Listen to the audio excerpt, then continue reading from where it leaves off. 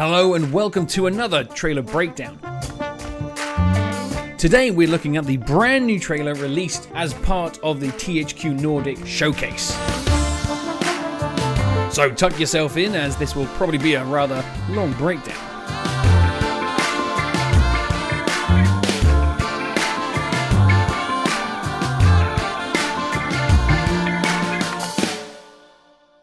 This trailer seems to cover a lot of the aspect of the living world of Adelpha. From taming animals, to using them as a vehicle, to weaponry, to a closer look at how the enemies work within this world as well.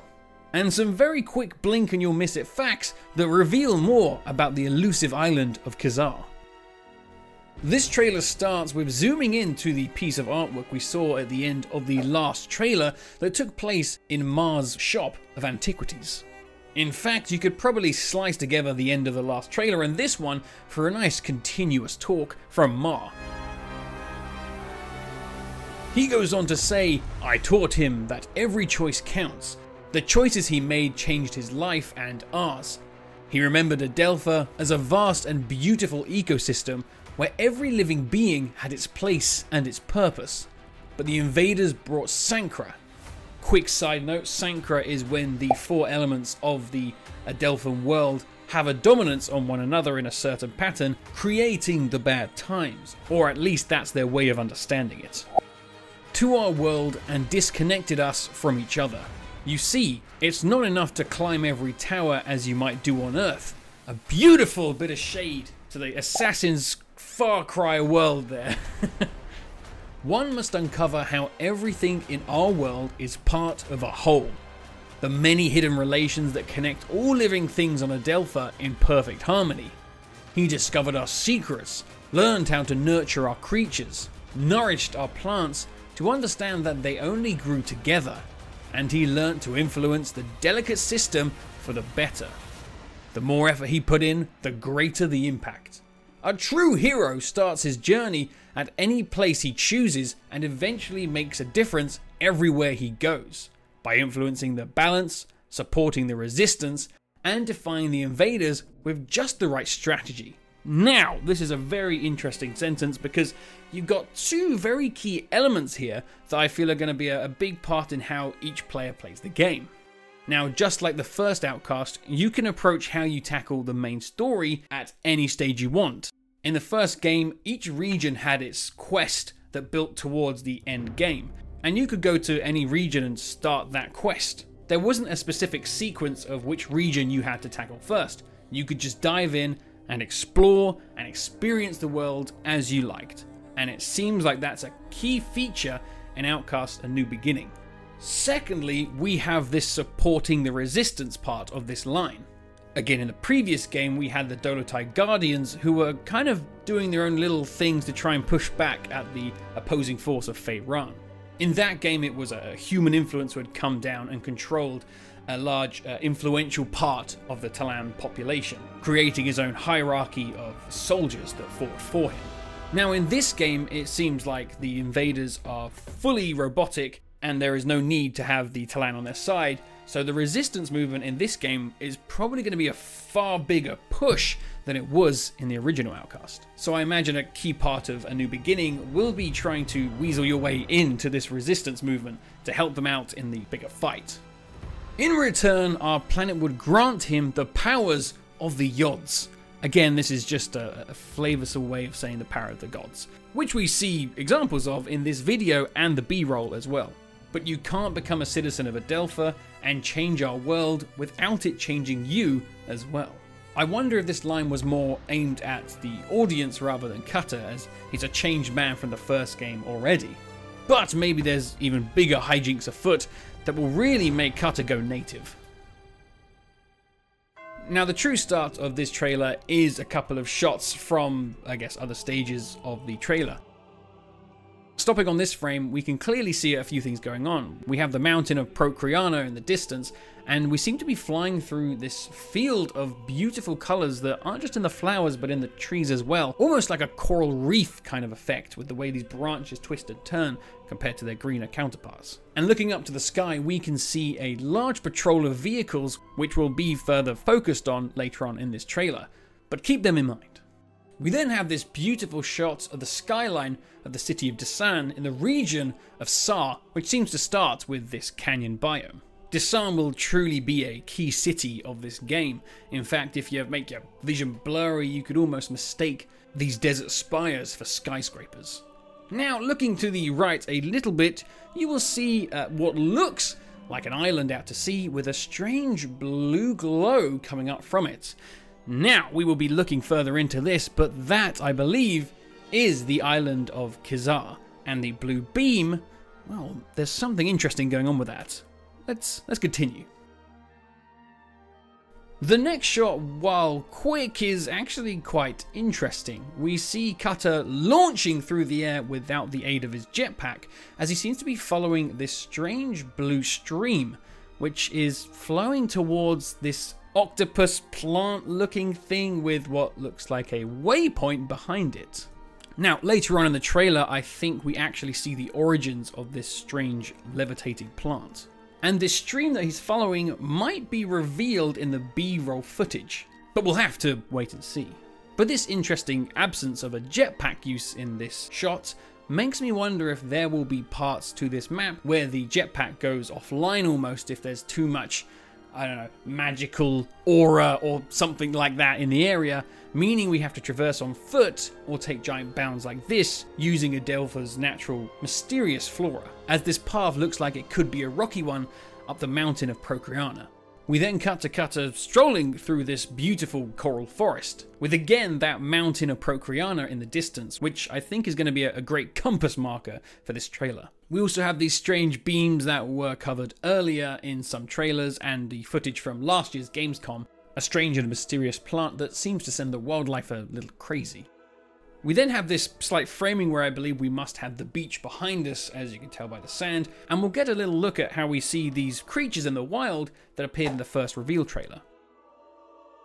And looking at the distance, I can't help but be reminded of the original Outcast 2 sequel that got cancelled back in 2001. Those more greener spires look so familiar. We have not seen these towers anywhere else in the game. And the fact that there might be a beach behind us does support the theory of this being maybe a little island somewhere, which, if we look to the original map video, to the bottom right of the map that sprang off from the region of Sar. Our focus then shifts to this shanty town that we've seen in a few clips and photos here and there. However, for the first time we can see that it's actually populated. I did wonder if this place had been abandoned or some sort, and hence why I gave it the name of Shanty Town. But here we can see the Talana are in positions of worship. We've got prayer flags flowing between the houses like you have in Desan. And by going on the weather and the big mountain in the background, I'm going to guess that this is at the basin of the Procreana mountain.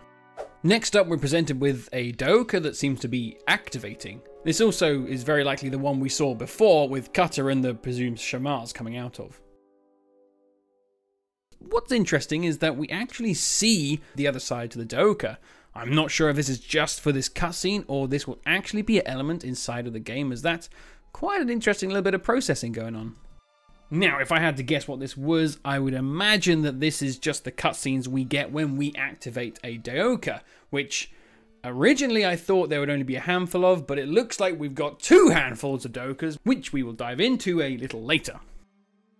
What is interesting is that we have these old looking statues on either side holding up this symbol. Are these the presumed ancients that once roamed Adelpha and were cast away by the Yods, as they're looking a little too fancy as to what we know of the Talan? As Cutter descends one of the towers in the shantytown, we see what could be a UFO!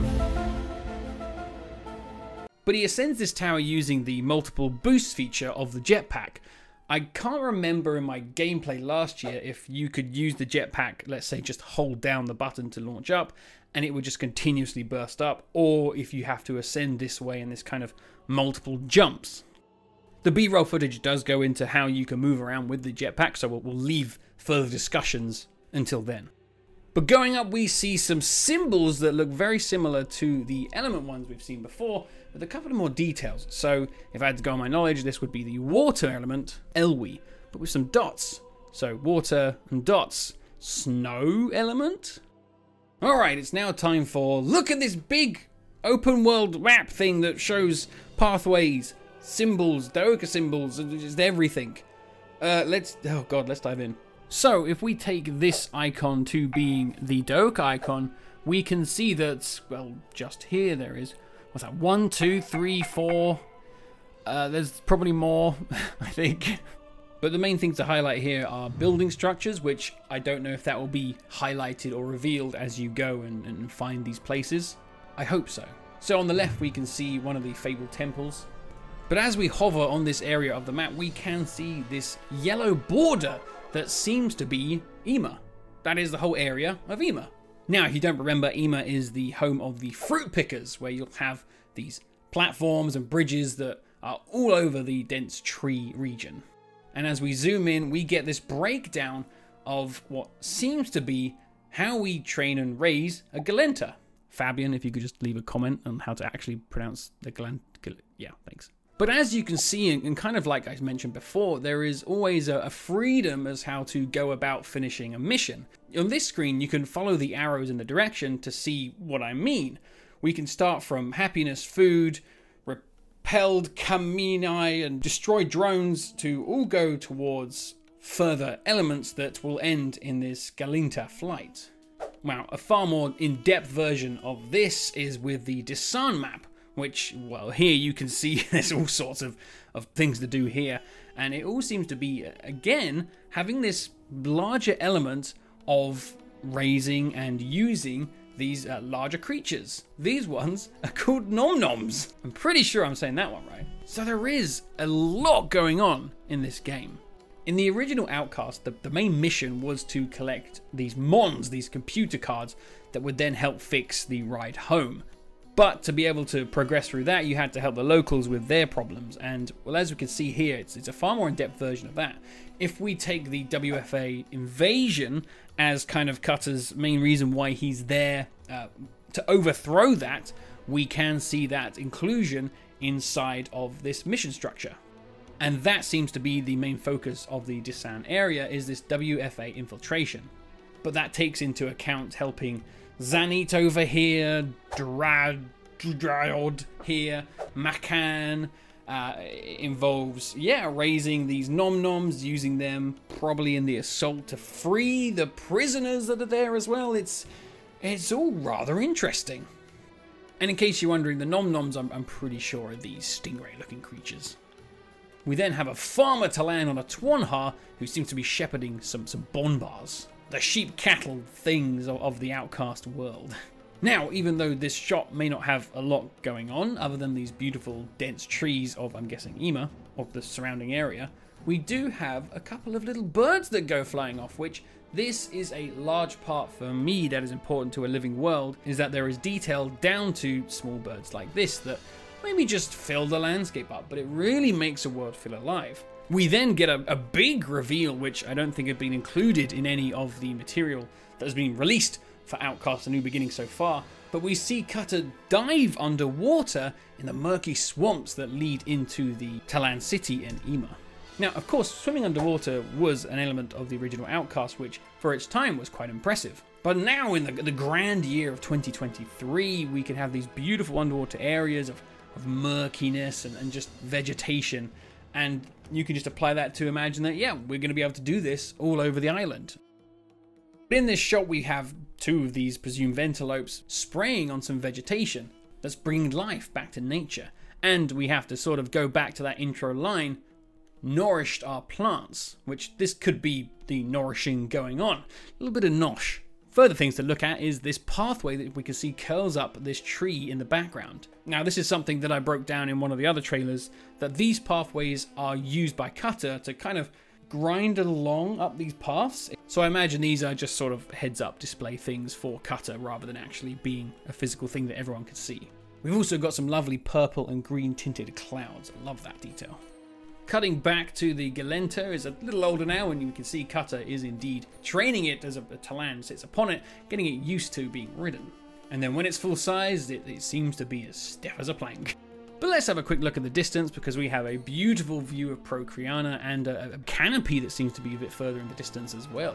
Lovely. We then get the mission structure for Bidder, which was the main focus of the Gamescom coverage last year.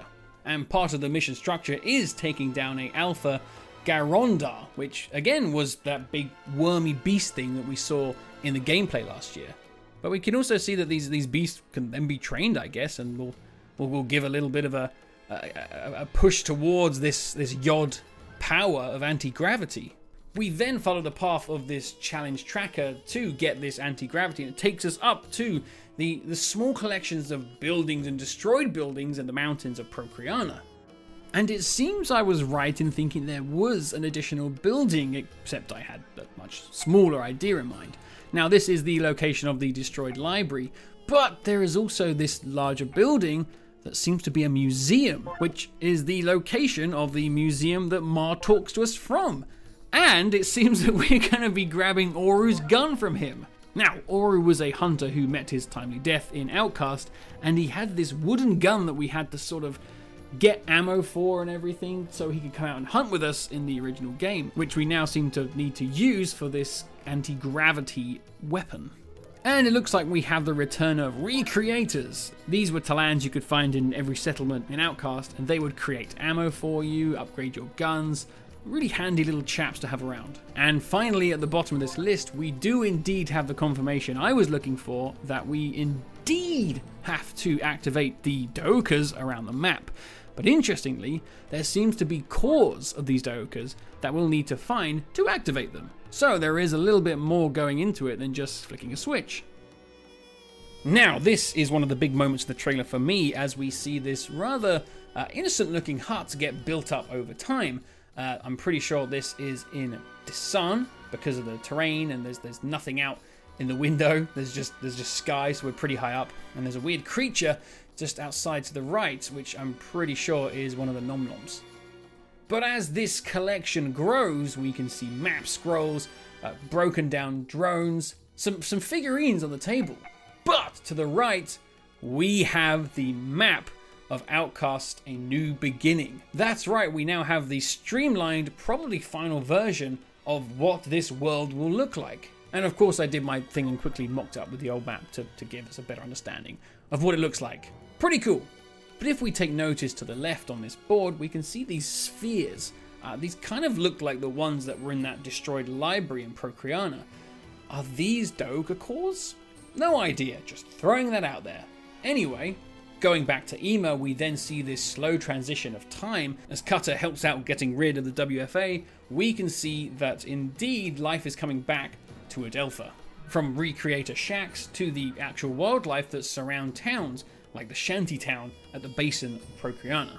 So this bulb planty thing that grows out of this growing thing that's appeared, I'm wondering if that has anything to do with those floating ones that kind of look similar earlier on.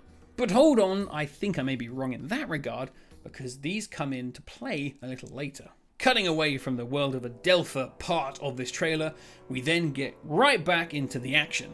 Cutter swoops over a WFA base, and we have this amazing shot of Disan as we fly down, and to the left you can actually see what I believe was that hut with a map in, and the Nom-Nom parked outside it, which seems to have a saddle on that other Nom-Noms in this shot don't. Also, if we take our attention to the bottom left, we can see another one of those hologram grinding rails for Cutter. And if we take our attention up a little bit, we see there is a big skeleton in the basin floor. Is this the remains of a Galenta, or some other much larger creature? Although I say much larger, but in this next shot, we see how big these trunk boys get, because my god, we really are riding these things into battle now. Also, if my memory serves me right, but I think this guy's parked in the area that you come out of in the demo footage of last year's Gamescom. I'm pretty sure that's the same base. We then transition to this shot that harkens back to that patrol we saw in the sky earlier on. But we also see a map covered, in fact littered with icons. And oh my god, just in this small top part of the map alone, I count 7 Daokas just here, which it's far more than I thought we would get. So this is going to be mad traveling around this map.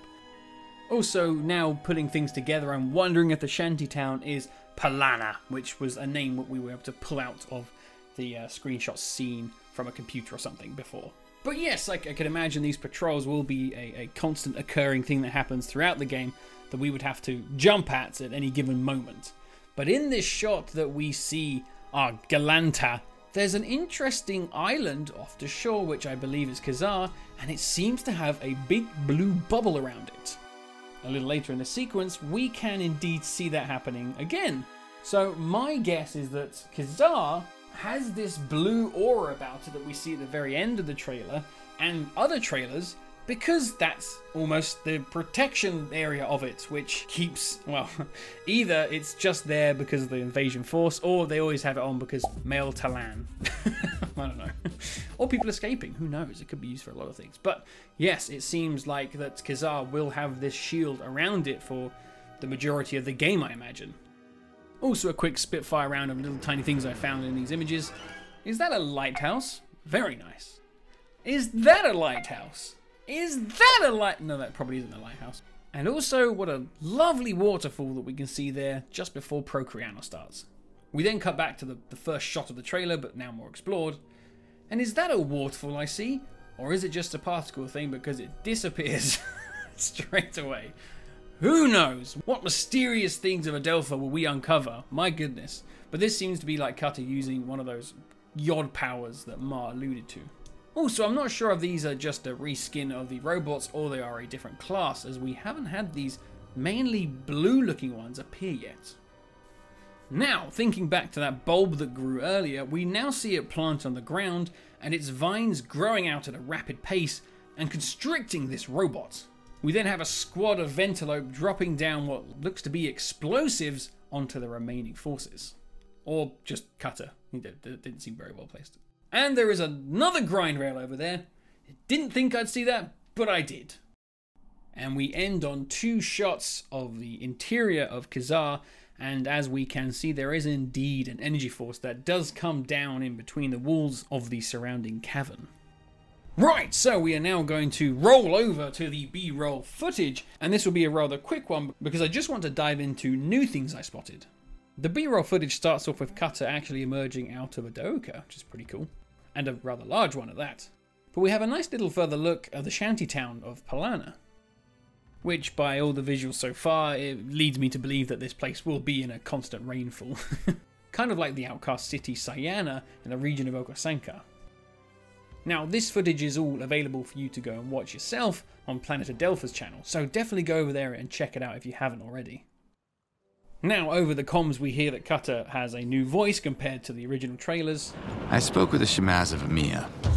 And a further voice of the female Talan that Cutter is in cahoots with, which we now know the name of, Liaz. And they further go into talking about these Daoka cores and where they're found. Nemet, is he willing to help? Yeah, under one condition. That I turn their Daoka back on.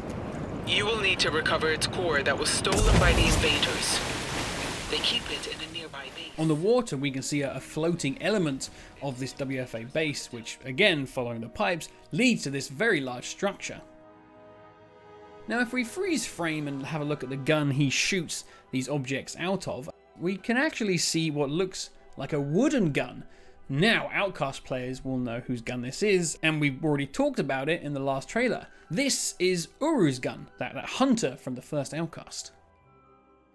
This B-roll footage goes into the on-the-fly weapon modification that you can do from the pause menu. But before we flip over to this screen, we have a rather interesting one that pops up for a second. Now, I don't know how much the developers wanted us to see this, but it is here, so I'm going to talk about it. Now, over on the right-hand corner, we can see a list of unlockables, bases, outposts, and collectibles. It looks like overall there's 13 key bases in the game with a total of 29 outposts.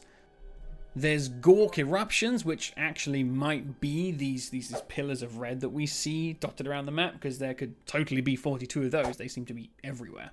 Orum's trails, which I think that might be something we see a little later in this B-roll footage. Anatok's diaries, a collectible we'll find. Eshen shrines, skills to unlock, and weapon modules. The weapon modification scene is quite detailed and it flicks over a bunch of stuff that I'm not going to bother going into, but again, this footage is available for you to watch on your own, so if you want to get deeper into that and if that is your fancy, go for it.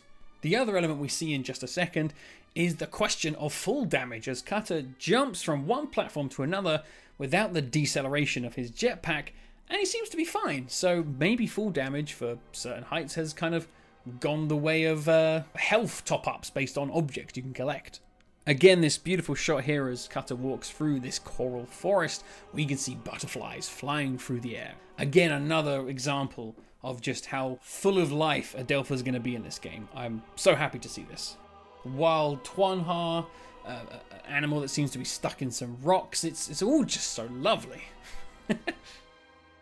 We can also see some canine-based creatures here, and one that's rather blue, which I'm just going to guess is the alpha of the pack. Now, whether or not killing that one will make the others scarper or not, I don't know, I'm just speculating here. But it seems that Cutter again has used Ouru's gun to launch something on this alpha that has created a swarm of bugs. Now, going back to that quick frame of the weapon modification, we can see this actually has a name. Ascizors, which seem to be these bugs, along with a few other more ones we can see here that seem to be the ammo generated via Ouru's gun. Next up we have an assault on what might be an outpost. We also get on the floor which looks like a waymarker of types. But this outpost seems to have 4 turrets that surround this base, along with one of the Scorpion robots, which is great to see back in action. And this time we have a great example of Ventalope swooping over and dropping explosives, this time looking a bit more natural in their explosive look than the barrels we saw in the trailer. I can't really say for sure what's going on with these outposts, as they just seem to be platforms. There wasn't anything there that signified like a destruction of it, just a clearing, so yeah, that might be it for them, who knows. We now get an example of what I think might be one of these unlockable trails. Although this one seemed to just do a little run around of spires to then appear at a location that was literally a hop away from where he was. But these rocks seem to surround an interesting little thing down there. We also get a lovely view of the blue waters and a shielded, I assume, base over there in the distance. And if we look carefully to the left there, just as it pops into view, we see that lighthouse that we saw for a split second in the trailer footage. This B-roll footage also gives us a better example of all the biomes that we can fly through. As just this trailer alone, we go from the rainy areas of Palana, to the green pastures, to then the coral forest, to get a bit more rocky, and then jumping back into the hugely green areas of Ima. It's all lovely to see in action. And finally, let's take a bit of a closer look at this jetpack movement, as we can see, yes, while we can skirt along the surface with the jetpack to get around fast, we can also use it for boosting up. And again, it seems like it's treated like a sort of a double jump, triple jump, quadruple jump, rather than like a hold down button to just accelerate upwards for any given amount of time you deem needed. So what's your thoughts on this? Because watching it like this, it does seem a bit chaotic, but I think it might be, like I've alluded to in past videos, kind of like Just Cause 3, where we have this system of like a grapple rope, a parachute, a wing glider, and it's all so chaotic when you start, but in a couple hours in, it's suddenly this beautiful, really fun way of traversing, and I think that might be the same thing going into this game. Let me know what you think in the comments. And that about does it. So, thank you all for watching. That was the breakdown for the most recent trailer for Outcast: A New Beginning, along with some B-roll, which again can be watched on Planet Adelpha's YouTube channel. We also got some lovely new photos released along with the trailer, so I'm going to have these playing in the background here. But yeah, thank you all for watching. Do subscribe if you haven't already, as there will just be more Outcast content to come. But until then, I'll see you next time under the moons. See you later.